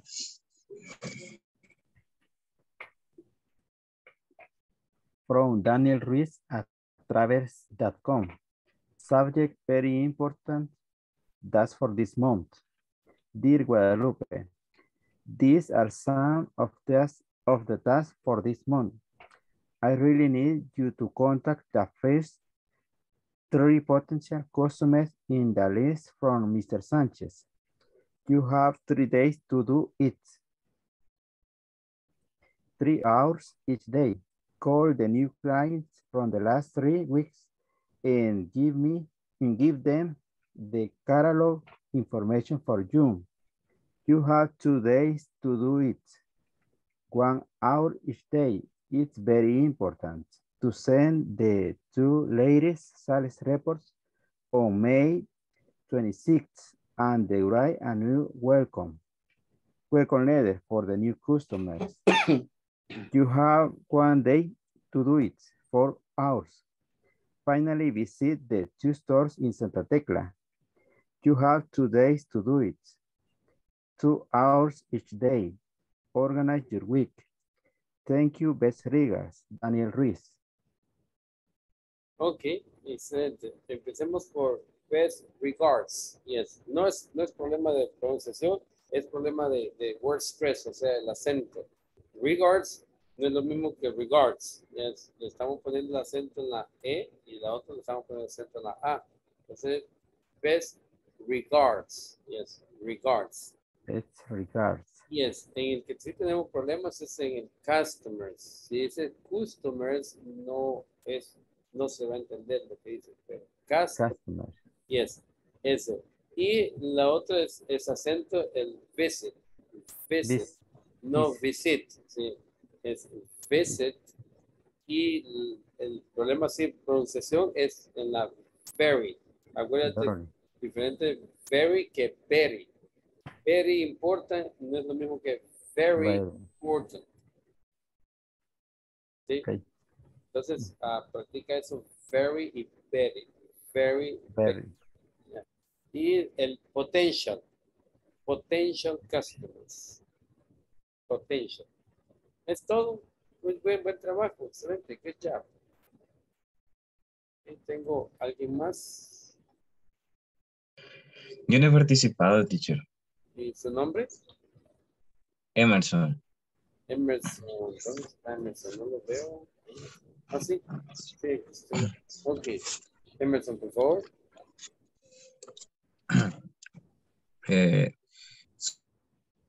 Subject. Very important tasks for this month. Dear Guadalupe, these are some of the tasks for this month. I really need you to contact the first 3 potential customers in the list from Mr. Sanchez. You have 3 days to do it, 3 hours each day. Call the new clients from the last 3 weeks and give them the catalogs. Information for June. You have 2 days to do it. 1 hour each day. It's very important to send the 2 latest sales reports on May 26th and write a new welcome letter for the new customers. You have 1 day to do it, 4 hours. Finally, visit the 2 stores in Santa Tecla. You have 2 days to do it, 2 hours each day. Organize your week. Thank you, best regards. Acabas de entrar a la clase. Sí, teacher, no lo estaba viendo, estaba haciendo otra cosita. Y sí puedo ver que no estuviste escuchando las clases. Porque, sí, acuérdate que... Se notó la mala pronunciación, ¿verdad? No, las instrucciones que hemos estado dando, no, es que son los mismos, el mismo hábito y el mismo acento, las mismas pronunciaciones, no tienen muchas malas pronunciaciones. Y más que todo es el acento, el word stress. Pero eso se entiende, o sea, yo te entiendo cuando me dices to do it, yes, yo te lo entiendo correctamente y cualquiera te lo va a entender. Pero se puede mejorar, ¿verdad? Entonces, eso lo pronunciaríamos nosotros, to do it, es hacerlo, to do it. Esas son las cosas que necesitamos trabajar contigo, en el acento de las palabras. Y luego tienen buena pronunciación, me gusta tu pronunciación, te oye bien fluido, o sea, la articulación se te oye bien relajada, no se te oye muy así como forzada. No me mienta, teacher, no me mienta. Es bien natural la pronunciación. Sí, necesitamos trabajar en el acento. Y le estuve explicando a tus compañeros que no era lo mismo mama que mamá, ¿sí? Eso es el acento que me refiero yo. Mamá Sí, y mamá. O sea, cualquiera que dice, mira, llámame a mi mamá, ¿sí? ¿Te entienden? ¿Ya? ¿Te entienden? O sea, no hay problema. El problema es cuando tenemos mala pronunciación, que no nos entienden las palabras, ¿ya?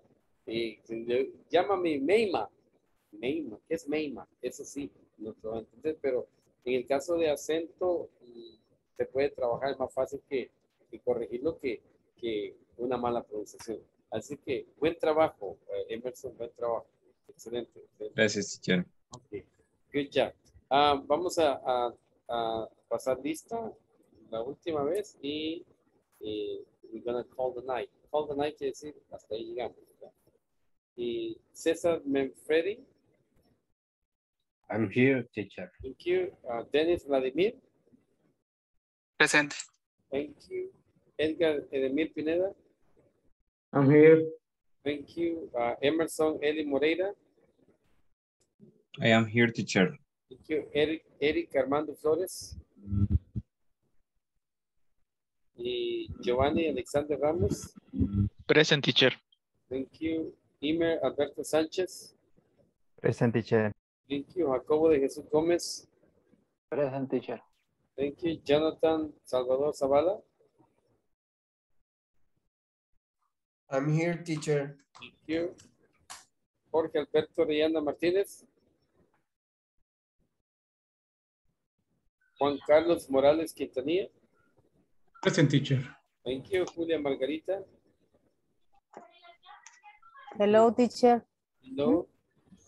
María Jesús Martínez. Present. Thank you. Mario Osvaldo Martínez. Present.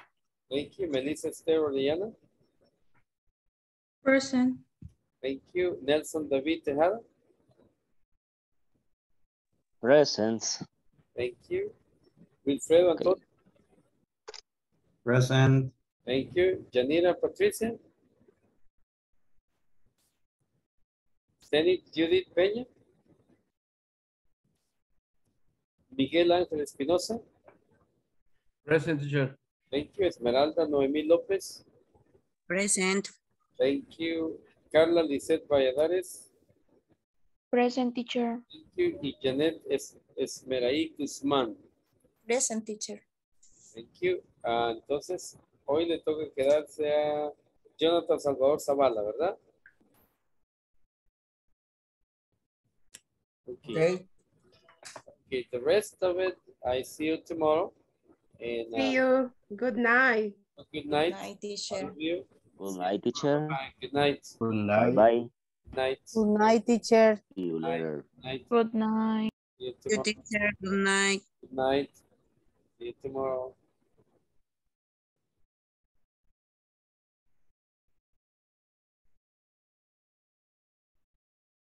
Hello, Jonathan, acabas de llegar a trabajar. Hace un rato. My goodness, estás cansadísimo, ¿ah? Ya casi se me cierran los ojos. Pero estamos bien.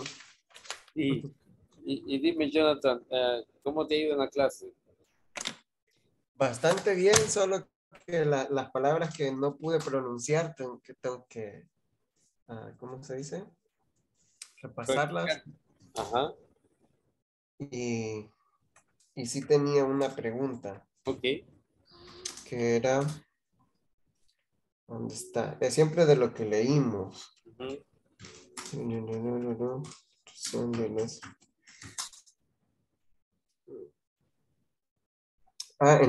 luego de donde dice it's very important to send the two last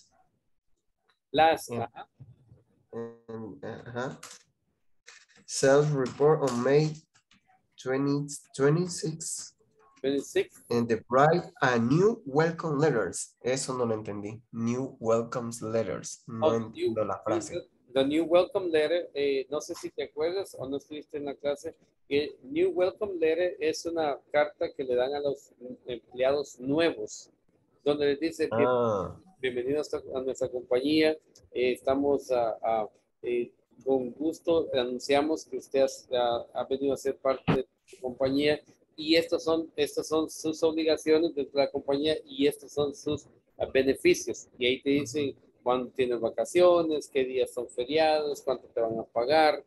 Esa es la New Welcome Letter. Y the right es el escrito de la nueva carta de bienvenida para el empleado. Ok, ya me quedó claro el tema. Y de ahí, pues, creo que por el momento voy entendiendo casi todo lo de la clase. Son muy poquitas cosas las que tengo que practicar. Sí. Por ejemplo, las frequencies que me costaron un poquito, pero creo que ya le voy entendiendo los commands. Ok, los imperatives. Imperatives, esos me cuestan un poquito, pero creo que ahí voy. Más que todo eso los usan cuando estás en un, por ejemplo, que te han puesto de manager, o sea, de una persona que está encargada de personal. Ahí es donde tienes que usar, sí, los imperatives. De otra forma, no te van a hacer caso. ¿Sí? Ok. Sí, por lo demás creo que son poquitas las cosas, pero a veces se me olvidan. En el ratito, como todos hablan, casi nunca puedo preguntar, pero trato de preguntar cuando puedo. Sí, lo importante, Jonathan, es que no te sientas como que, solo yo estoy preguntando. No, sí, porque otras personas tienen la misma dificultad que tú y cuando tú preguntas, les haces un favor a las otras personas porque dicen, eso iba a preguntar yo, pero tenía pena. Entonces, y más que todo, se aprende más cuando uno pregunta. Cuando uno no pregunta, se queda así con la duda, ¿verdad? Y no es bueno, porque este programa es muy bueno porque tiene una infinidad de vocabulario y lo hace más que todo más interactivo, o sea, es vocabulario que usas en el día a diario. Y si hay algo que no te queda bien claro, entonces eso como que ya te viene a ser como obstáculo para lo que viene después. Porque imagínate, si las frequency words no te quedan claro, y esas las estamos usando nosotros todas las veces. Y en estas lecturas, casi no se concentra uno en esas gramaticales, sino que se concentra más que todo en el habla, o sea, cómo se te escucha, cómo se tiene que escuchar tu tono, la tonalidad es bien importante. Articulación, cómo es que tú articulas las palabras para que te salgan bien. No sé si me escuchaste, le digo a veces, mira, se oye se tiene muy acento, se oye natural la articulación, porque es cuando uno habla así, natural, se ve como que ya habla inglés, aunque no habla, pero son personas natas, o sea, no muchos tienen esa articulación, a algunos nos cuesta bastante articular y tenemos que practicar y practicar y practicar y practicar. Y la TH, el sonido de la TH, cuando decimos da, sí, es algo que no se nos va a quitar de la noche a la mañana. Tenemos que practicar y practicar. Y de tanto oírlo, nos vamos acomodando al sonido. Por eso cuando ustedes dicen de, yo les hago la énfasis, porque como todos están escuchando, y si uno escucha de, entonces dice, esa es la forma correcta de hacerlo. Como en la palabra, these are some of the tasks for this month. Yo dije some. Sí, some. Ajá. Y cuando lo escucha otra persona, lo escucha some, entonces ya empieza a asimilarlo y así lo dice también. Por eso es que trato de decirles, ayudarles en esas pronunciaciones para que todos escuchen y todos aprendamos, porque cada día tenemos que aprender algo nuevo, porque este libro tiene bastante donde aprender, hay infinidad de... Imagínate este diálogo, este email que estamos leyendo, tiene un montón de palabras, ¿yes? Un montón de palabras donde uno se puede dar el lujo de enseñar acentos, enseñar articulaciones, enseñar, ¿cómo se llama? Puntuaciones, dónde tiene que escucharse más fuerte la palabra, dónde menos. Sí, me gusta este tipo de enseñanza. Es interesante porque la verdad que sí se escucha bien En su caso, la entonación, creo que como que le da bastante a la entonación de las palabras y eso me gusta, porque como se aprende, creo yo. Sí, correcto, esa es la forma como se aprende. Y vas a ver que después ustedes van a ser unos buenos lectores. Así van a escuchar a una persona, no, ahí no se oye bien, van a decir, ahí no se oye fluido, no se oye esta palabra, se oye cortada. Y eso le da el significado a la lectura, porque a veces uno no entiende, porque se corta la palabra y se pasa a la otra oración y no tiene nada que ver con la otra oración. Pero poco a poco vamos a aprender. Jonathan, me da gusto que te guste la clase y que estés aprendiendo y que alguna palabra estamos a la orden, no tengas pendiente que decir que mucho voy a preguntar, no, entre más preguntar, mejor. ¿Ok? Gracias. Okay. Le iba a preguntar, porque yo falté a 2 clases la semana pasada, yo creo que fue, pero fue porque me perdí mi teléfono. Entonces no tenía acceso, no, de ninguna manera tenía acceso porque todo está en el teléfono. Bueno, ahora ya lo escribí en un papelito ahí, en un archivo para poder entrar. Entonces perdí esas 2 clases, pero no fue porque no quería, sino porque no tenía acceso hasta que recuperé mi chip. Hasta entonces ya pude ingresar al correo y todo lo demás porque no me acordaba de la contraseña del correo, que es donde tenía el acceso. Sí, dijeron, te estuvieron llamando, pero sí, me acuerdo que hablamos de eso y me dijiste que te habías perdido tu teléfono. Ajá, sí, fue como un día miércoles, yo creo que perdí el teléfono, o jueves, y yo recuperé mi chip hasta el día lunes o martes. Entonces no tenía acceso a nada, nadie me podía llamar ni nada, porque no tenía. Incomunicado. Incomunicado total. Y entonces cuando llegó la hora de la clase, pues yo contento de meterme a la clase y no tengo los datos. Entonces, ¿cómo me meto? Sí. No podía avisar que no iba a poder porque no tenía cómo. Sí, correcto, sí.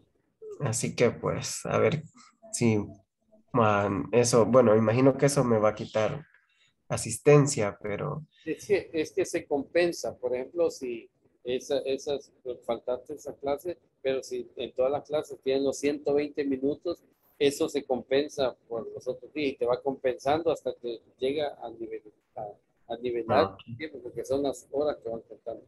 Y lo otro que le iba a preguntar, porque se me olvidó preguntar eso antes, recuerdo que en la clase, ¿cómo se llama? En el curso pasado, en el primer módulo, nos dijeron de que las tareas había que presentarlas el viernes.